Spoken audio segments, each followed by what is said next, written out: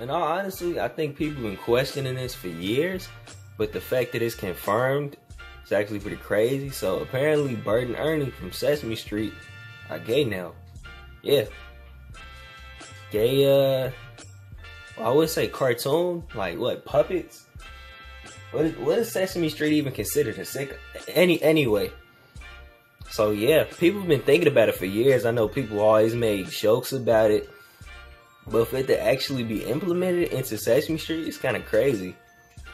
So I think the real question is, do children really need to learn about homosexuality at a young age? I mean, personally, when did we start watching Sesame Street? Like, we're like toddlers. I wasn't thinking about what to do with my dick when I was like 8, 7, 6. At that age, when I was watching Channel 11 and all that. I don't think children really even have a concept of sexuality in general at that age.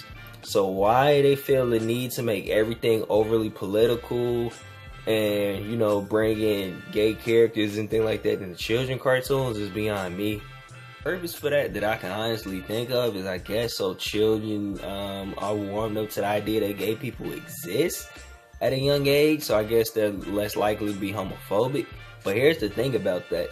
Just because you have a character who's black in the show, characters who's gay, whatever, Muslim, whatever, if you're living in a household where you have homophobic parents or racist parents, it doesn't matter what you watch on TV.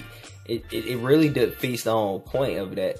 Because if you're going to implement a character into a movie or any type of medium, literally just on their identity, because they're gay or whatever it is that makes them a minority, people are only going to be looking at them based upon that. So they're going to be stereotyped. It really defeats the whole point of it. Literally trivializing the whole development and purpose of the character if they're literally on there just because they're gay. I give you an example. It's like the Cleveland show.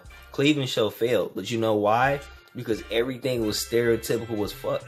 The whole show just revolved around it being a black version of Family Guy. Some of it was funny, but most of that shit wasn't really funny. Look at what happened to that. Think about how patronizing it is to be a character on some type of show or something. Again, I'm going to use myself example. Oh, well, that's the black guy. That's the Asian person. That's the transgender character.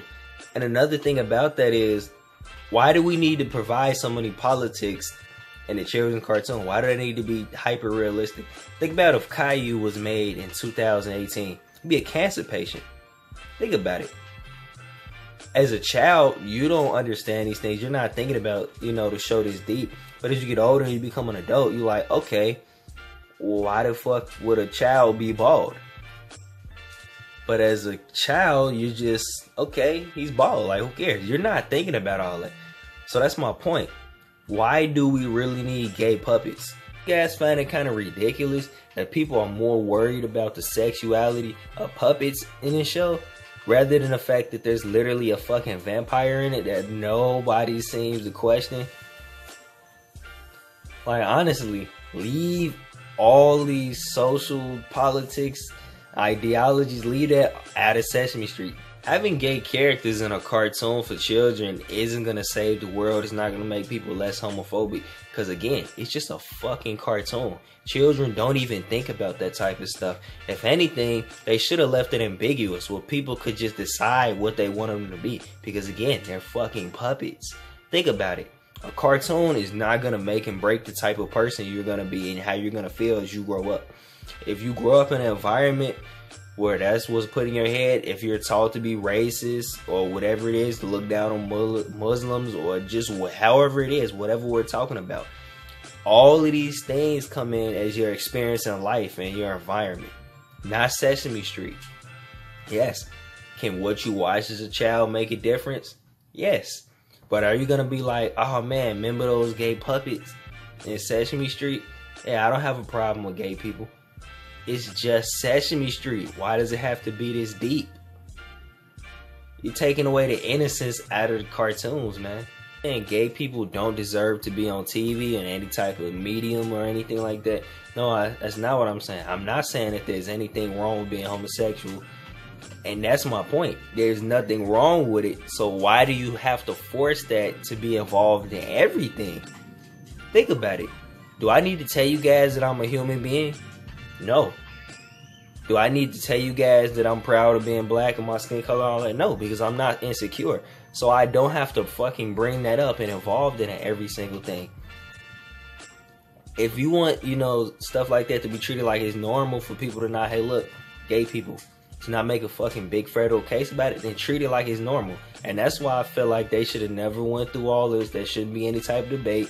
The writers in that shouldn't be arguing about what the sexuality of puppets are. They should just leave it as it is, ambiguous. Let people make the choice. It's just Sesame Street. Nobody in that show was real. It's not that serious. Again, small children don't have a concept of race, sexuality. They're definitely not thinking about that at 5, 6, 7, 8 years old. They're not going to discriminate based upon religion. And I damn sure ain't thinking about politics. So leave that out of Sesame Street. If you want to teach your children about certain things at a young age, that's between you and your family. Leave that out of TV. Stop implementing that in Sesame Street. It doesn't have to be Sesame Street. It could be anything. Stop trying to taint children's minds at a young age. Let people develop their own minds on their own. Stop trying to brainwash people.